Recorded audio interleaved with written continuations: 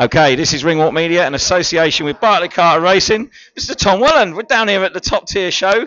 Johnny's got a good one coming up tonight, hasn't he? Yeah, it's the first one live on the zone. Nice to see you in my neck of the woods as well. I'm only 10 minutes away from here, so I'm always in your neck of the woods. I'm always up there. But yeah, it's good to see you here. Johnny's got a great show on tonight, live on the zone. Got a 50-50 fight. Looking forward to seeing it. Yeah, literally about 10 minutes down the road from your house, right? Quite literally, yeah. It took me 15 minutes to get here, so easy. Lucky sod. I'll tell you what, it's a long old drive for us, but you know what? It's going to be worth it because the boxing, you know, we've seen some really good fights on Johnny's card tonight. Who have you got your eye on? I like the Laley fight. The Laley fight will be good. Emmanuel Buttergy. You've got Lloyd Germain and Elliot Well. That'll be a good fight. There's a couple of good prospects that are on as well. A couple making their debut, I think. You've got Lily Winch, who's going second, 2-0 as well. And then you've got Toomey Phillips. You've got Kate McLaren. It's a stacked card. You can't even pin it down to who's one to watch. This is a great card from start to finish. Reeling them all off, mate. You're going to be here all night, aren't you? Oh, yeah, quite literally. There's loads of fights on. They're all great fights. There's not one fight to miss there. So Designer in for a right treat tonight with this card. Well, listen, let's talk about you because you love that. That's your favourite subject, isn't it? Right? Got a great fight coming up. Your call very shortly. Yeah, that's it. 3 weeks. September 27th, back on Charlie's undercard again. Listen, it's going to be a great night of boxing. We've got Clay Watson as well. I think Grant Dennis and... Remind me, who was he fighting? I can't remember. It's a good fight he's in though. Jermaine Brown. Yeah, that's a good fight. Jermaine from Let's Go. What's happening? Yeah, you got them. Now you got to behave. I know. Now I've got to behave because my manager's here now. Yeah, no, it's a great card that I'm on, so it's a pleasure to be on it as well. And you know, your career. You've always said you don't want to rush, but you are rushing because of the quality that you're producing. How are you feeling that it's going this year? I think this year's gone obviously to plan. It's probably gone better to plan if I'm being honest. We've had great fights. It was gonna be all journeyman. Obviously, I had my debut when I was young. It was going to be a learning year, and it still is a learning year. But with opponents that weren't really going to fire back, and now that they are firing back, I'm learning more and more and more. And you're seeing the best out of me that you're going to see. I think the better opponent that I'm in with, the better you'll see out of me. But this year so far has gone absolutely perfect, and we're looking forward to next year. And these last couple of fights this year is all about setting me up for next. And if we can squeeze the title in this year, that'd be lovely. If not, then definitely early next year. Be a bit greedy, that wouldn't it? It would be a bit greedy, but listen, greed in this sport, especially when you're, you know what it is. It's hard with titles because once you step up, you can't come back down. And being so young, if you step up too quickly, you can't come back down and then learn. You sort of, if you make a mistake, that's it. You know. So listen, we'll wait and see, but we're just taking our time and picking the right fights. One thing I like, and especially was apparent in your last fight, is your ring IQ. Now, you're only a young man, but your ring IQ is certainly improving every single fight. And, you know, your round management, from that ring IQ is helping you now to produce much, much better boxing. Yeah, it is. And it's one of those things that I've had to work on. Because when I was an amateur, I was known for taking a lot of shots. I was known for sort of taking 2 to give 4 or taking 1 to give 2. And we've sort of ironed that out a little bit as a pro. Now, being hit in smaller gloves and being hit by proper, like grown men and strong fighters, you can't take that 1 to give 1. You know, you got to miss that 1 to give 1. So we've worked a lot on that in the gym, and we've worked a lot on movement and defence and all that sort of thing. And like I say, you've seen quite a lot of me now, and you've seen not the best of me yet, because the more that I step up, the better you'll see. But you've definitely seen an improved Tom Welland, and every fight's an improvement.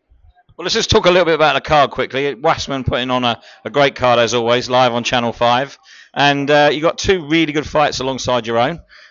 Charlie Edwards' main event. It's brother versus brother, isn't it? It is. It'll be quite interesting that fight week, I think. Maybe for like the press days and the media days, it'll be quite interesting to see what they say about each other. But listen, it's good to be involved in it. I'm quite looking forward to that fight, if I'm being honest. I like watching Thompson Sombra as well. He's an exciting fighter. Charlie's an exciting fighter. They both got pedigree, so we'll see. we'll see how they get on. I'm not going to ask you for a prediction because all you boxers just sit on the fence, so we won't. But Chloe Watson versus Jasmina Zabakoshna, not necessarily the fight everyone thought was going to happen. It was going to be Macy Rose, but Jasmina did incredibly well, beat Macy Rose, and now the 2 sparring partners are taking on each other at the home of boxing. Well, this is it. This is it. It's sort of one of those things. You take a slip like Maisie did, and unfortunately, you sort of lose your shot.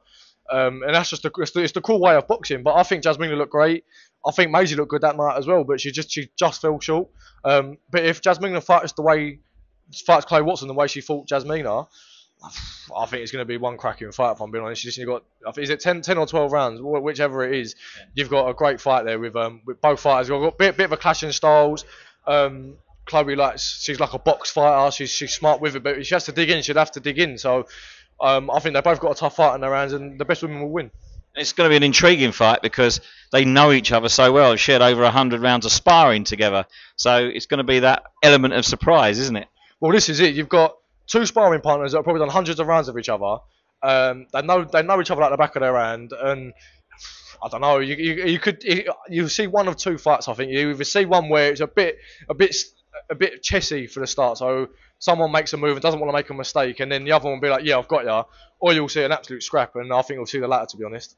Listen, there's also a very, very big week coming up, Riyadh season, Wembley, and some big names out. Of course, the main event, Anthony Joshua versus Daniel Dubois, and you're looking at exactly what I was looking at there. We won't tell anyone what that was. But yeah, listen, what do you make of that main event? There's so many split opinions. Everyone's trying to second guess who's going to win. What's your thoughts on the fight? Do you know what this is? Again, it's a hard one to call. I'm not going to sit on the fence. I'm going to say Joshua will win, but however, it does all depend on how Daniel Dubois reacts to Joshua's power. We've seen Daniel Dubois when he gets hit hard. Sometimes he's a bit like, "Oh, I don't really want a bit of that," or when it doesn't go his way, sometimes he doubts himself. If he gets hit by Joshua, he's gonna really know, and two, he's gonna be like, "Shit, what do I do with that?" And I think if he takes a backward step, Joshua's gonna get right on him, and he really is gonna stick it on him and make him work. Or you could see a Daniel Dubois go, "Do you know what? I can live with that," and then just walk forward and just have it off of him, and then just chin him like he did how he did with Hrgovic. But I think it's a really interesting fight. I don't think you can call it. I wouldn't be betting on it if I was anyone. I wouldn't be betting on it. But I'm quite interested. The undercard's a great card as well. You've got Josh Kelly, Liam Smith. Who else you got? I'd say one of the best ones. I was going to say Kakachi versus Josh Warrington. Both of them been two-time world champions now, of course. I mean, that is that the loser goes home, the winner goes on to Saudi again. Well, this is the thing. I think obviously Josh Warrington's got a lot more to gain than Kakachi has now. I think, to be honest, I think Kakachi's obviously a massive underdog against Cordina, proved the quality of fighter that he was against Cordina, and now that people have seen that against Joe, they're sort of expecting the same against Warrington. But you got to remember, Josh is coming up to super feather. It's going to be the smaller man. He probably has filled out at the weight, but we'll just have to wait and see. I think that's one of the closer fights on the undercard, if I'm being honest. Again, another one you can't really call, but every fight's a 50-50 fight in them Riyadh season cards, and listen, what a great night of boxing again. Well, listen, it's always good to see you. I know you're going to go off and watch some of the fights now on the top tier card. He's done a really good job here, hasn't he? Johnny's always doing a good job. You look at one side and you think, you know what, with the venue that he's got, you can't do much better. And then he just delivers and then delivers and then delivers more and more and more. And do you know what? Fair play to Johnny. He's got the zone now as well. Hopefully that'll put him on the map a little bit more. Listen, so happy for Johnny, and I hope the show goes really well. And listen, we'll see bigger and better top tier shows in the future, I'm sure. Listen, we will see you in 3 weeks' time. York Hall, sweating our tits off because it's boiling there. But listen, best of luck, mate, and we can't wait to see how you get on. Thank you very much.